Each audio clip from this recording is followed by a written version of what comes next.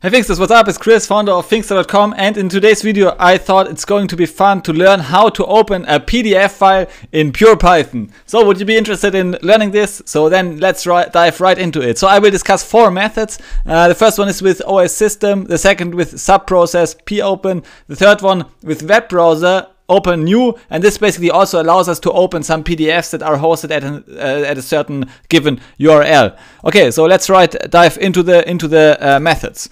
Maybe I first show you my folder structure. So say I have a file here in my code script. You can see my code script. It's named open_pdf.py. It's in the folder desktop Python open PDF. Okay, so this is my code script, and in the same folder I have a PDF file. So this one. This is a PDF I want to open. It's just a plot of some freelancers and how many successful completed gigs they have. So just some random plot.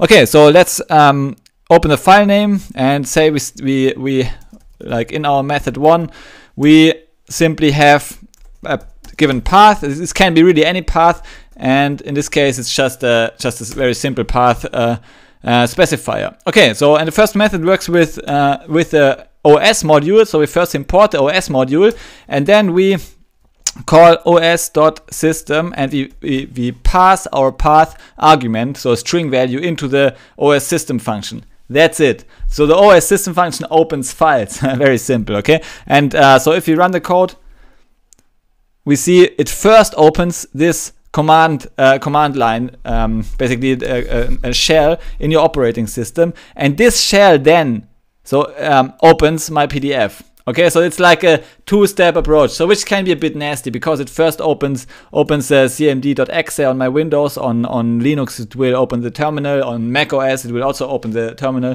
So it will open like the command line or shell or terminal on the different operating system, and then this terminal will then open the PDF, which, yeah, as I said, can be a bit nasty. So what if you want to really like you don't want to open the terminal in between that then opens the PDF, but you want to open the PDF right away? So what can you do?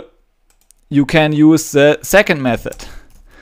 Our second method, it imports the subprocess module. Then again we have our path, so we simply use this same path variable, maybe just copy it to make it simpler to read, and then we have the command subprocess.popen with a capitalized P. Then we pass a list of path names, and in our case the list has only one element, so one path. We set shell to true, and that's it. So we run the code, and you can see now this opens a Python shell, which then in turn opens not the command line as before, but it opens the PDF file itself in your standard way. On the operating system you usually define a standard way that displays the PDF files. Okay, so this is a perfectly valid second way, and an alternative which I also wanted to show you is the following. So you import web browser. You set path to my file again, my file.pdf, same file, and then you can call web browser.open new. Like and we pass a path argument. Okay, so that's it. Also like a simple one-liner, web browser.open new.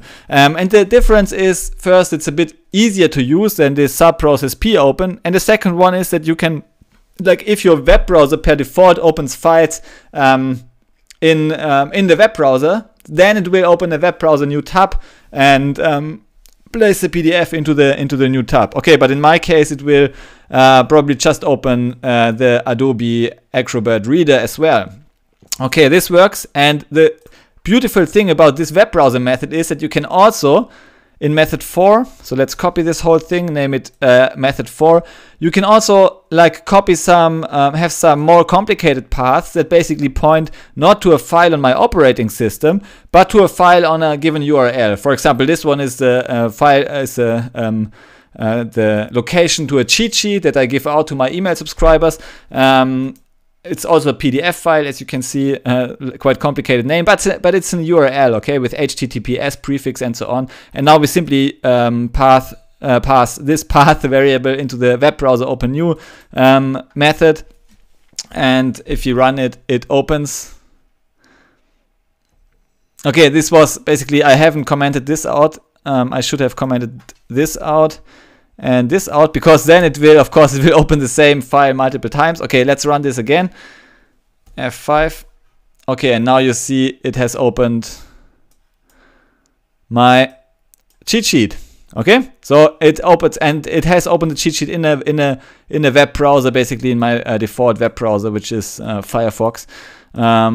Surprisingly, most people use Chrome.